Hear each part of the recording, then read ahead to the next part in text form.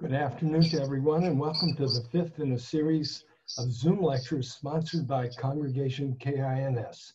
For those of you who may be unfamiliar with this program, our speakers will focus on STEM topics and their correlation with Torah. We have redefined STEM a little by adding medicine and psychology to the usual topics of science, technology, engineering, and mathematics. It is my pleasure to introduce my friend and our speaker for today, Rabbi Michael Myers. His topic is music as an expression of the soul. Aside from being a much sought after speaker in Chicago, Rabbi Myers is a teacher of Bible and modern Jewish history. He received a smicha from Hebrew Theological College and his BA degree from Loyola University, and then earned a Master of Arts degree in Educational Administration from the University of Illinois in 1979. In 1984, he was awarded a Cole International Fellowship, and in 1986 was selected as a Jerusalem Fellow. He began teaching at Ida Crown Jewish Academy in 1981 and has taught for many years at the Hebrew Theological College. Rabbi Myers is proud to have served as Dean of HTC and has taught for the Blitzstein Teachers Institute, a division of the HTC. In addition, he is no stranger to Congregation KINS, as he has been giving a weekly Shabbos shir for approximately 30 years. If you have any questions for Rabbi Myers, please save it until the end of his presentation, and then I will ask you to unmute yourself and ask your questions. It is now my pleasure to turn the program over to Michael Myers. Hello, everyone. It's a pleasure to be able to be with you this afternoon. Probably we have to add a new letter M to the STEM sessions, and this one would be with music. However, if you speak to any musician, anybody who studied musical theory, they will tell you about the mathematical precision that is so essential for truly beautiful music. So I want to begin today with an interesting parak in Tehillim. David HaMelech begins per Kuf Memchet with the phrase Shiru LaHashem Shir Chadash. Sing unto Hashem a new song. That in fact, each and every day, David admonishes us to sing a new song. And it is interesting that people describe music, oftentimes one of the main characteristics of music, as repetition with variation. Music needs both repetition, a repetitive element to it, and variation, that within the theme itself, that there is a certain variation that takes place. So with your indulgence, I'd like to present to you a segment from actually Beethoven's fifth symphony. This one is conducted by Daniel Birnbaum, who is one of the great conductors in the world. So I'm going to play this, and we're going to see how Beethoven weaves his theme throughout the first movement. It takes about 8 minutes, but I hope you'll find it a source of great enjoyment to you.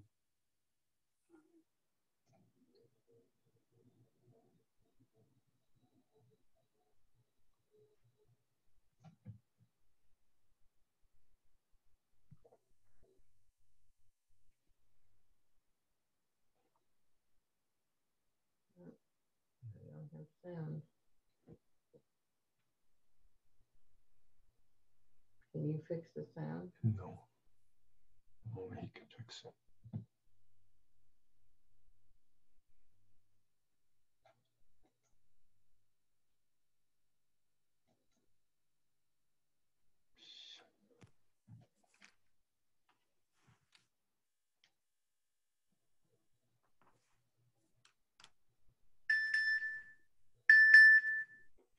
They can't hear it.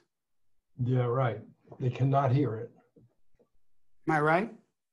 You're correct. They cannot hear it. I can't hear it. Yeah, that means nobody can. I can't hear it either. Oh. I'm sorry. Okay. Well, we'll have to go to plan B.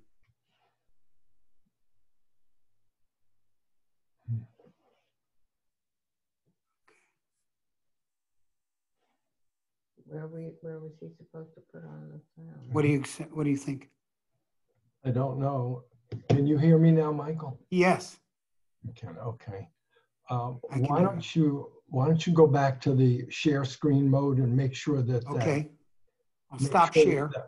yeah, stop share, and then start sharing again, and look for that. And start sharing again? Start sharing again. What? Yes. Oh, Start. wait, sharing maybe I'm again. mute. Hmm?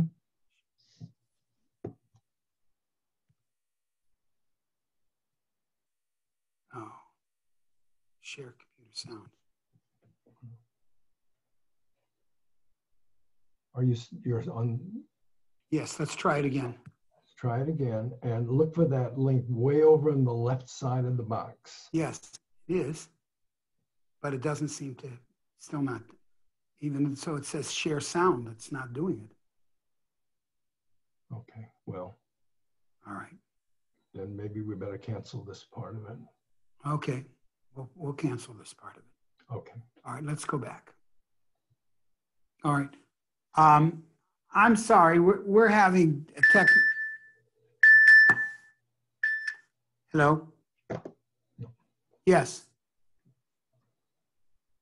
No, so I would just cancel that part and proceed. We're having technical difficulties with this section.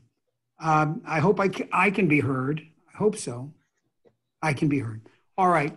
Well, this is Beethoven's famous Fifth Symphony, which begins dun dun dun dun dun dun dun dun. Now, if I had lived in 1804 when Beethoven was first conceiving this symphony, I probably would have told him, Ludwig, don't quit your day job, because it in and of itself, by itself, doesn't appear to have much artistic value to it. But Beethoven himself said that heard sounds are beautiful, heard melodies are beautiful, but unheard melodies are even more beautiful. Apparently, Beethoven heard all of his music, all of this music in his head. And there were no mistakes. Nobody was off tune. Nobody jumped the gun. Everybody acted perfectly in sequence. And so therefore his repetition and his what he heard in the symphony itself, the repetition with variation over and over again, the theme comes back of bum, bum, bum, bum, which is intended, of course, to start in a way that it had never been started before, a symphony. So in that sense, there is a beautiful quality, which unfortunately we're not going to hear today. The Malbim tells us that there is a difference between shir and zemer. The zmirot that we sing on Shabbat, of course, they have within them song. All zmirot have within them shir. But shir is any type of a song which is put to a melody.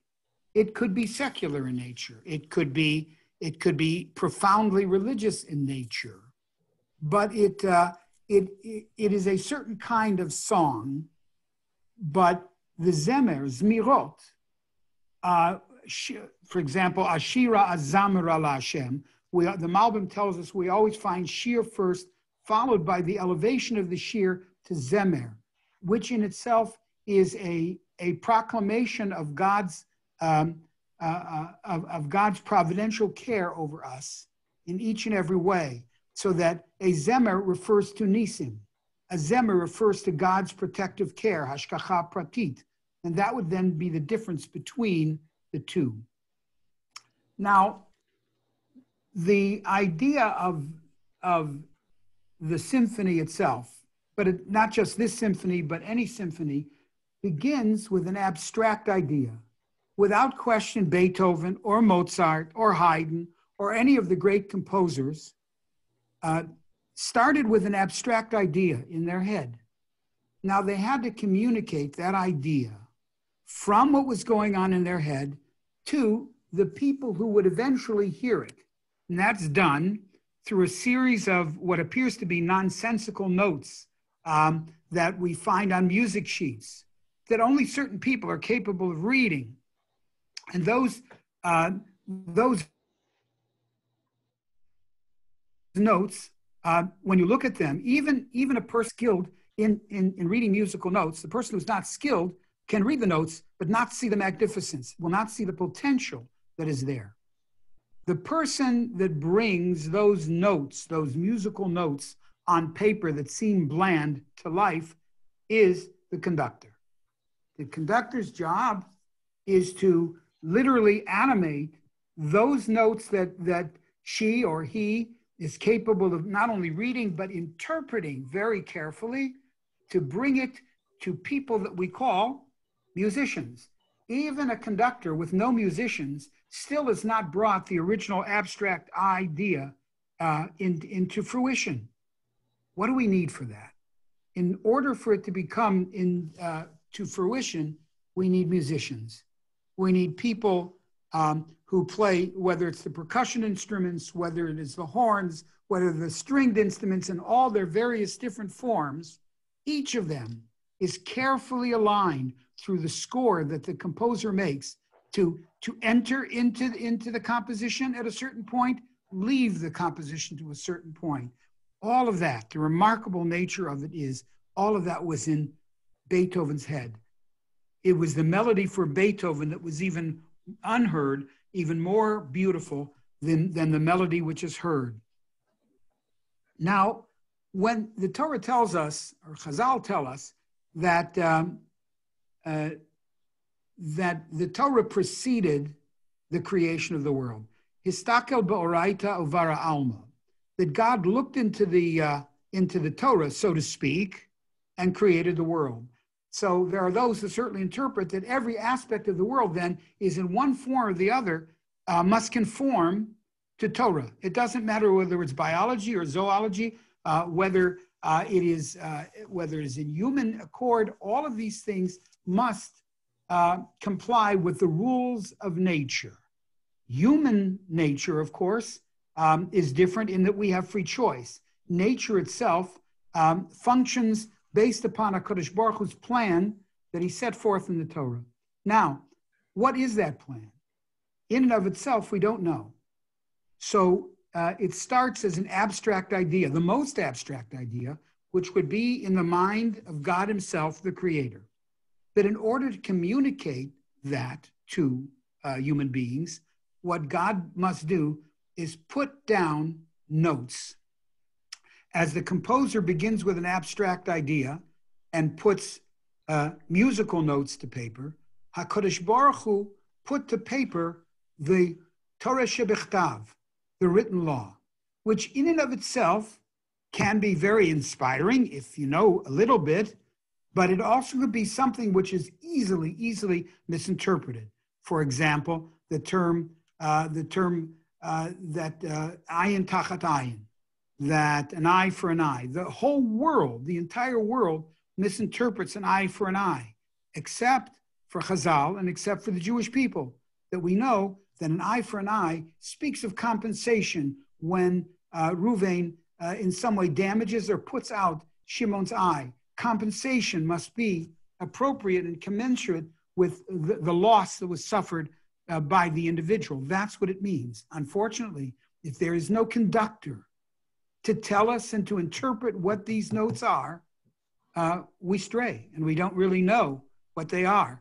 And so therefore, just as for any symphony, we have a conductor who provides for the tempo, who provides for the variation in sound, and provides for all the elements of all of the musicians, so also our Torah has its conductor. The conductor is the Torah Sheba'al Peh, as interpreted by Chazal.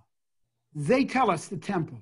They tell us what an eye for an eye is. They help us to understand the relationship between chesed and din, and what tzedek is, and what mesharim is. Tzedek, making sure that as Shlomo uses the terminology, tzedek is making sure that the rules apply fairly to all. Mishpat is to make sure that individuals have, each and every person gets what he or she is entitled to. If they come to din, you have to use the Torah to determine those things. And finally, mesharim, the interpretation that Chazal have for us is that we have to learn to be able to understand and be willing to forego at one point or another some rights that we might be entitled to.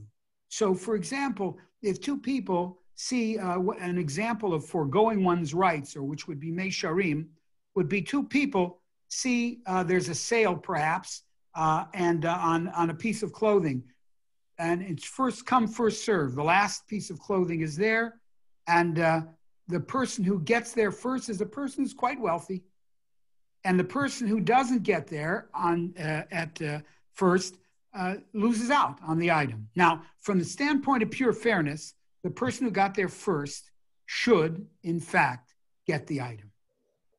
And in fact, if it was brought to a court, that's what the ruling would have to be. But there is a third element. There is tzedek, fairness, there is mishpat, there is justice, and then there is the willingness to forego one's rights.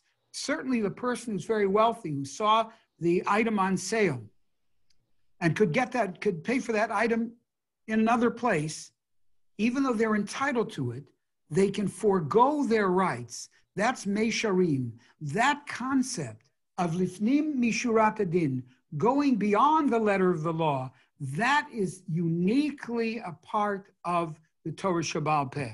That is how our conductors have given, have interpreted our Torah.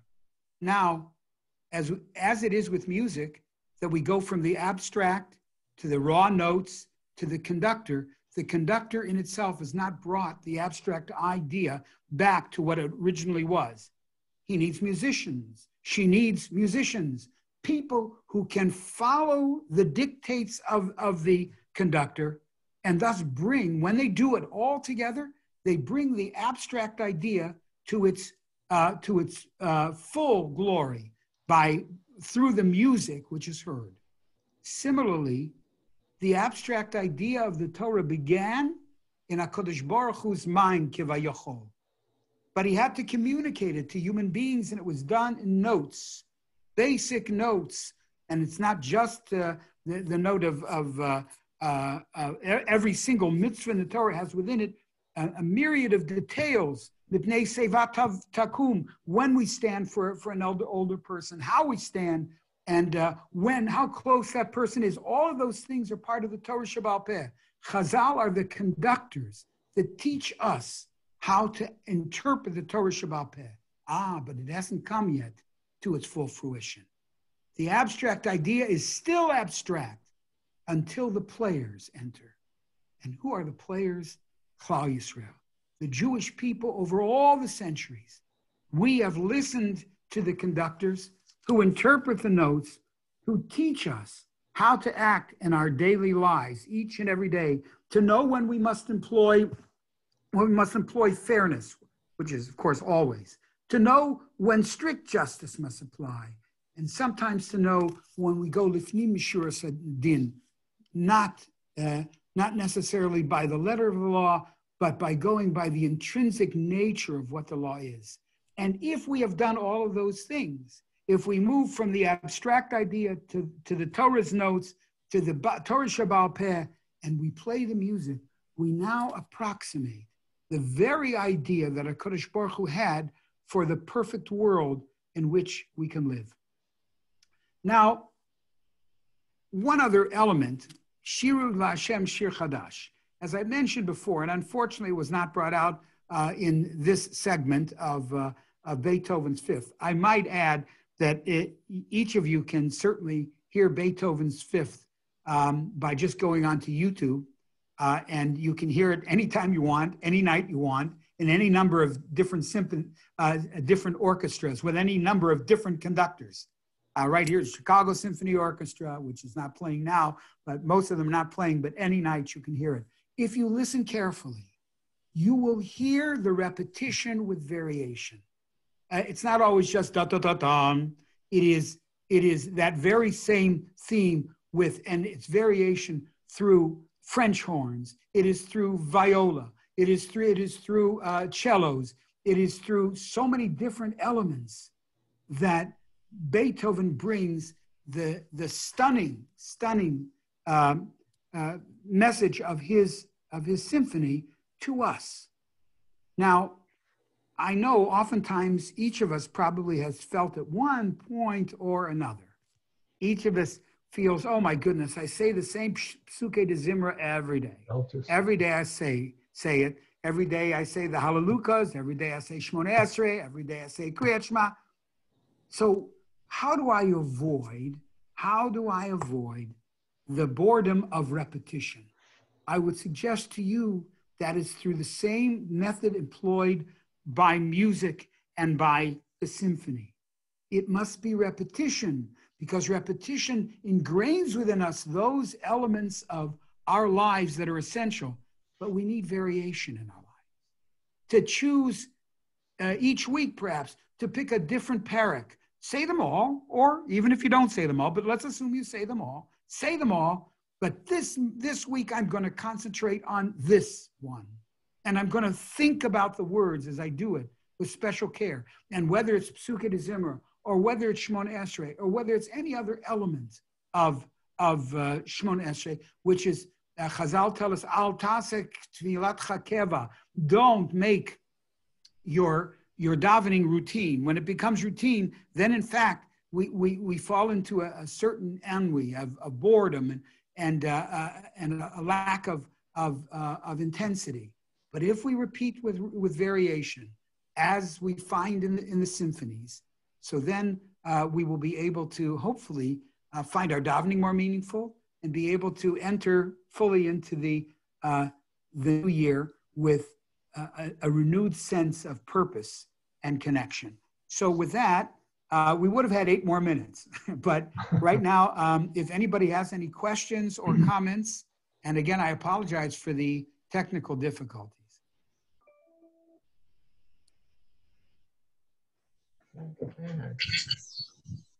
Thank you.